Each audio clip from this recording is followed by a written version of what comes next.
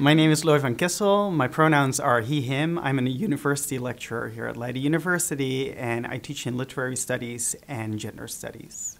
What I think about when I think of the term diversity and inclusion is that no two people are exactly alike. Everybody is different, and we need to celebrate those differences. We need to make spaces in which everybody can be who they want to be, who they are, and not feel that their identity withholds them from entering into a conversation, entering into our academic environment.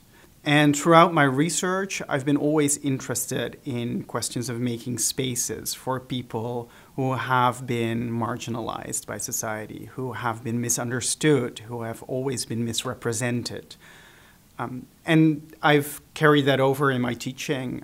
Diversity and inclusion are the core elements of my teaching practices in how communities represent themselves and identify themselves, and how they use cultural and literary means in order to create spaces, carve out spaces for themselves, and find ways in which they can communicate to each other, this is who we are, despite of how society wants us to be. Our students are much more knowledgeable than we often believe they are. They have their experiences, they have their own practices, and they have their own views on life. And by listening to students and by listening to what they bring to the table, what they bring into the classroom, you learn how to make spaces for all those different voices, for all those different perspectives.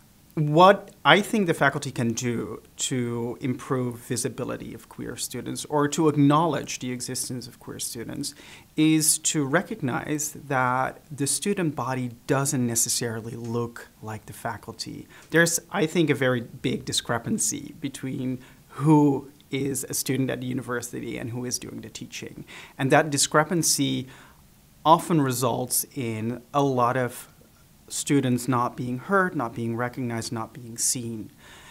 And faculty can implement very small and very easy ways in order to start up the conversation with people who are different from them.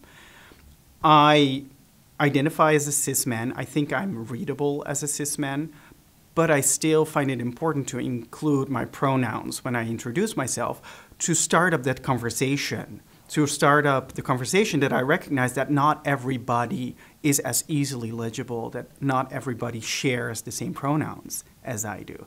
And those little things can create an environment, a space where people feel safe enough to talk about their different identities, to talk about the ways in which they relate to the bigger system.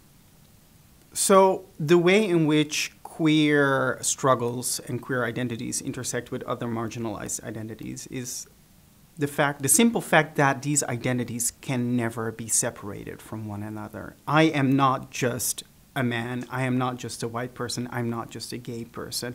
I am all these different identities at once. Everybody always occupies multiple social identities at the same time. And we need to acknowledge that. We need to take into account that people might have a different positionality than we think they have or that we assume they have, right? And so when we talk about the queer struggle, when we talk about anti-racism, when we talk about feminism, we need to think these struggles always in connection with one another. You cannot be anti-racist and at the same time be homophobic. You need to occupy both an anti-racist and an anti-homophobic position in order to really promote diversity and inclusion. I think in the past 10 to 15 years, queer visibility and queer presence has made such progress at the university. When I was studying, there wasn't yet language that discussed pronouns, that understood the difference between trans identities and cis identities. There simply wasn't that language that we could talk about, and people made fun of the LGBTQ pronoun, and now people just talk about LGBTQIA plus pronouns. Everybody, or a lot of people, introduce themselves with their pronouns. I think we have created a language and we've learned about languages that address all these identifications, languages that weren't as mainstream as they are today. My students today are much more advanced than I was when I was still a student.